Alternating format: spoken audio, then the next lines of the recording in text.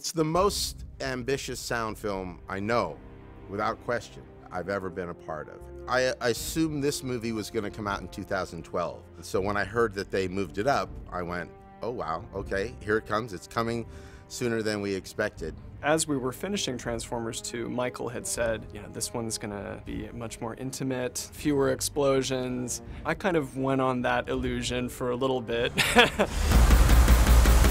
He had mentioned that he was going to tone down the action. Didn't tone down the action. This is every bit as big as any of the other Transformers films, maybe combined.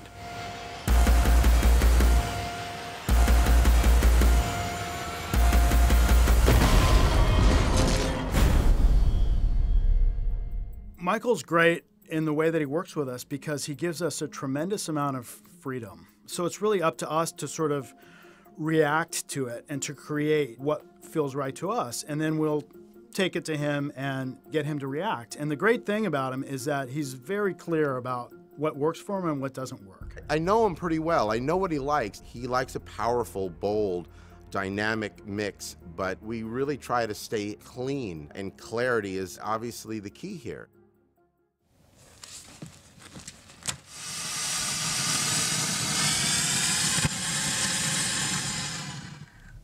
The approach with these movies is to first just collect as many cool sounds as possible.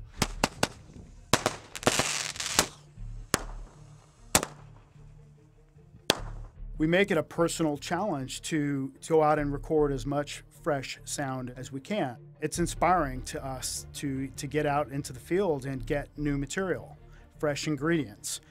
One of the things we talked about wanting to do with this movie at the most basic level was really push it to the next level in terms of how we take organic sounds and twist them into the electronic, and conversely, how we take electronic sounds and sort of twist them into the more organic world. One of the things we started playing with was an electric guitar to move in that sort of direction where you're just sort of straddling the borders between, okay, is that an organic sound or an electronic sound?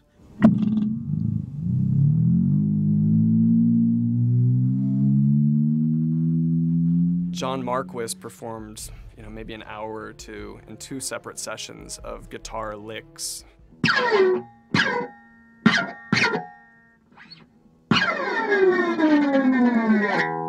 One place where those sounds really stuck were for these alien attack ships, which have big gun turrets that lock into place.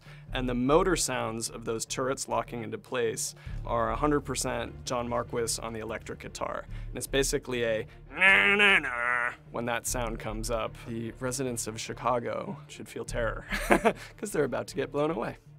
For a movie like Transformers, there's a lot of just physical recording things that we need to do. Like there's a military component, so we've got military weapons, machine guns, vehicles. All right, this is going to be a 12-gauge shotgun. Getting our levels set. Take 1.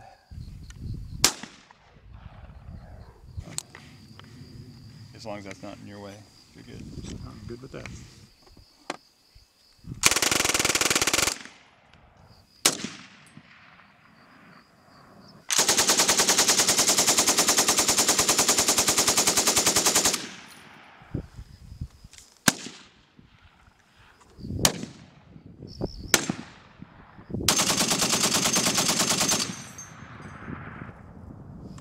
Cut.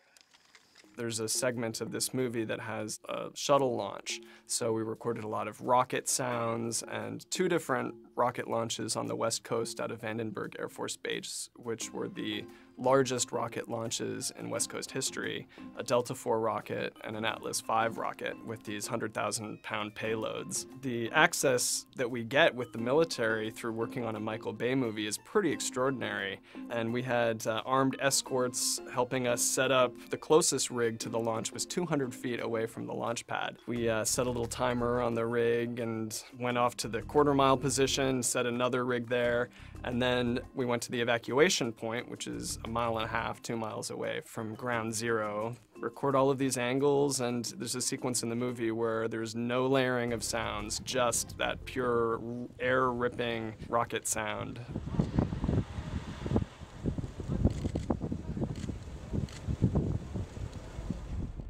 One of the great playgrounds for us in sound is on the Foley stage. So doing what we called wild Foley in the beginning of the process yields some really, really fun sounds. One thing that we played with was dry ice, taking different types of metal and letting those resonate on the dry ice.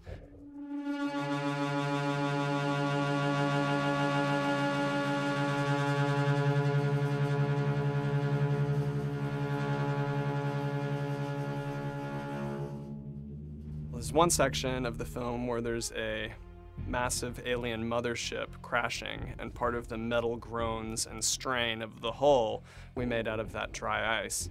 There's one whole sequence where we work with the tempo of the music, and Optimus's guns are playing the 8th notes and the 16th notes and are part of the orchestra. So the music's not just a separate sort of abstract thing playing along with action, but the music and the action are working together. Here we go! Here we go! Keep it tight! Coming around. All right, focus, focus, focus. Ow, ow, ow.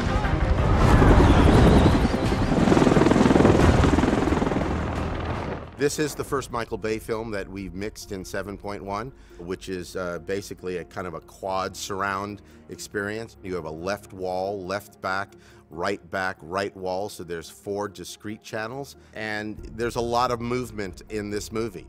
And being that it's also 3D, there's a lot of pulling things into the room. Having the left and right walls, which doesn't come from behind you, allowed me to pull sounds into the front half of the room. I could have a discrete rat-tat-tat-tat, kaboom, kaboom in the left back versus the left wall, and you really felt separation. It's a great format for 3D because 3D does also pull into the room. You still do that with 5.1. You have to have 5.1 because theaters out there right now, I don't know the exact numbers, you're looking at 500 that are equipped to play 7.1 and then thousands and thousands that are 5.1. I had a ball with it, and I showed a couple of sequences to Michael early on, and he just commented, God, the surrounds just feel really cool. What's going on? And I said, well, that's the 7.1. We told you we really wanted to mix this movie in 7.1. You are just enveloped in sound. I love going to the movies. I know how it is out there. And when we're doing like little delicate balances on things and something we're saying, should we make it a little lower? Is it going to be okay? I sit there and say, midnight screening, 700 people, totally into it, full room. Give it that little extra bit because you need that extra little juice. In here, you know, we've got, 8 guys and we've been working all night and nobody's talking, nobody's cheering at the screen. You've got energy in a movie theater. You've got people that are just like pumped. And when they see things on the screen, they're just like, you feel sound from them. So you want to keep it just rocking. I think we have answered what visually I think is probably one of the most outstanding visual effects film I've ever seen. It turned out as good as I'd ever hoped it would be, and my expectations were very high. Michael's expectations are very high. I can't think of a film ever with him that he's been this excited about the sound of his film. He continually talks about there is just so much here for people to enjoy. This is a cinematic experience unlike anything we've ever done. And I know it, he knows it, everyone on this movie knows it, and I just can't wait for people to actually get a chance to see it.